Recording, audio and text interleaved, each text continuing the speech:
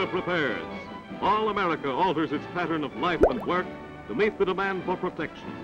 Industry is a double step to supply the sinews of safety, the armaments of war that an embattled world must have if democracy is to survive. Mechanical genius joins with the muscle of millions of men, working to win for the ways of freedom. Freedom to think, to speak, to rise, live, and plan with one's fellow man. America's vast resources are harnessed to the job of being the world arsenal for this and other democracies. Its present-day production of armaments is but a mere fraction of the great job that lies ahead. The flow of production in plant and shipyard gains speed. Vessels of all types, carriers, merchantmen, submarines, slip off the ways in growing numbers.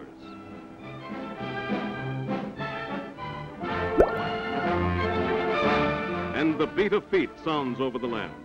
Feet intent on training, on growing fit for whatever destiny holds ahead. Heroes, every one. Heroes by the million. Men who abandon home and vocations that they may be ready to defend democracy if necessary. Sturdy of body, firm in spirit, seamen, marines, soldiers, and flyers. A huge civilian army joins in this great defense program. Rigid, rough work, this training. Actual combat is simulated, conditions met and mastered. No problem that may arise will find these men wanting. Men like these are not to be stopped. No individual, no evasive words or deeds, no group action or selfish interests will be allowed to impede their growing strength, effectiveness, and safety. For it is they who are sacrificing every advantage of civilian life. They who hold the torch of freedom closest. Every division of the Army, Navy, and Marine Corps is rapidly instructed in the modern methods of defense and offense. All America is behind these armaments, supplying an uninterrupted flow of materials for machines of mechanized might.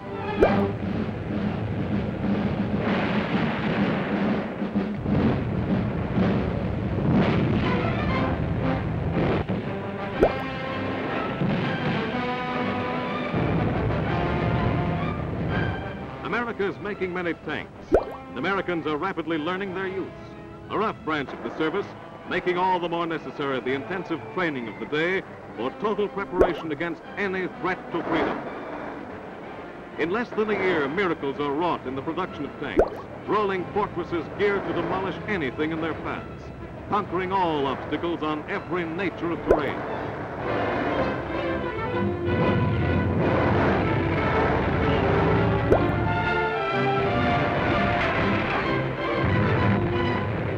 Americans must know their every phase for defense and self-protection.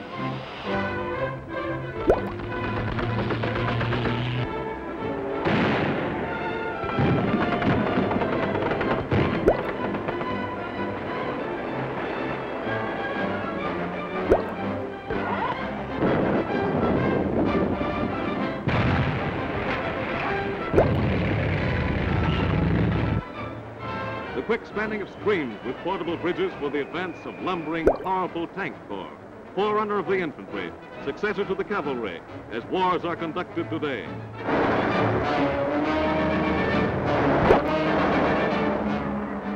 Scout cars are a new development. More are needed, more will be supplied.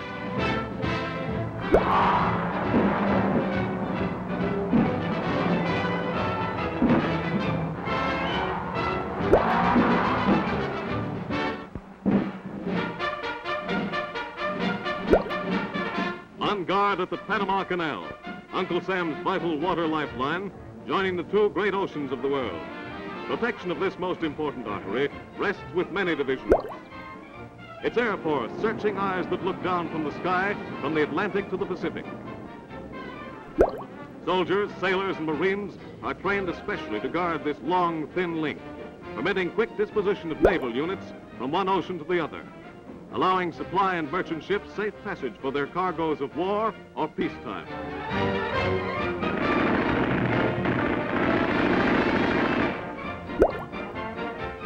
Alert is America's coast defense. Now it takes on new importance.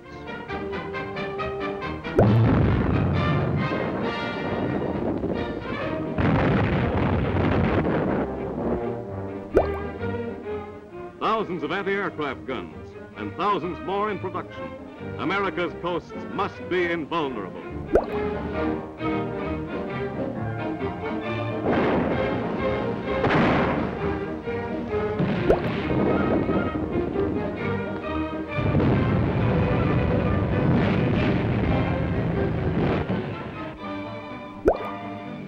America's Army takes to the air, while more and more bombers roll off the assembly lines at high-powered factories.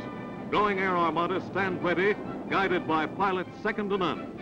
Men training with bombers, with fighters, with pursuit planes. Intrepid men, learning every formation, learning to keep the air above America free.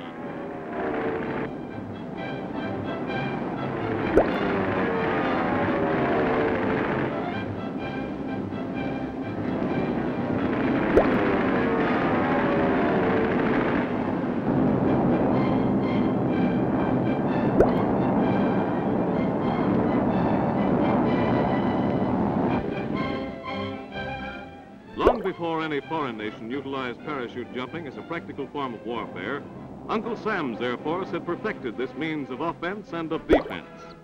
First, the equipment of guns and accessories are thrown safely to the earth. Then the men pile out.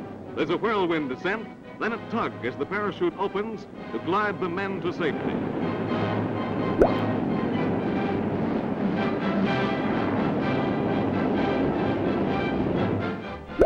Now the slow-motion camera analyzes the jumps.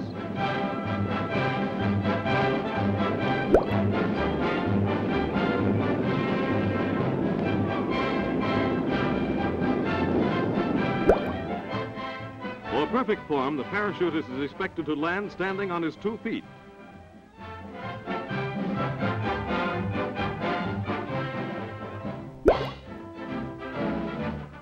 The United States Navy's newest triple threat, its Mosquito Torpedo Squadron, mile-a-minute craft designed for harbor protection, coast patrol, and hit-and-run attacks. Each manned by a picked crew of 9, they carry 4 torpedoes and twin machine guns. Before the skyline of New York City, they paint a threatening picture to those who would dare attempt invasion of our shores and of our liberty.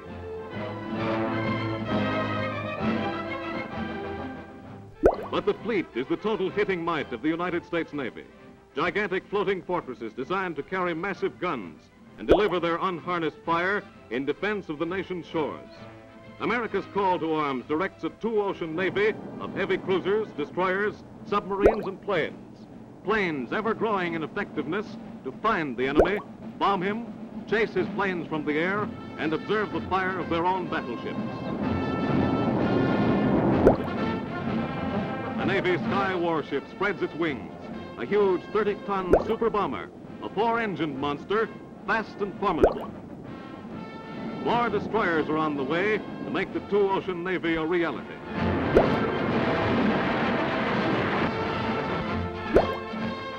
Uncle Sam's Submarine Squadron, $6 million craft that hail a $3 billion program which delivers a new fighting ship every 12 days. Eyes under the sea, eyes for defense.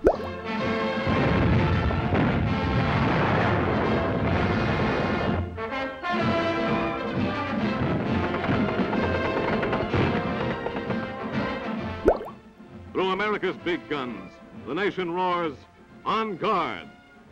On guard to the end that Uncle Sam's manpower in industry, manpower in action, shall continue to answer America's call to arms.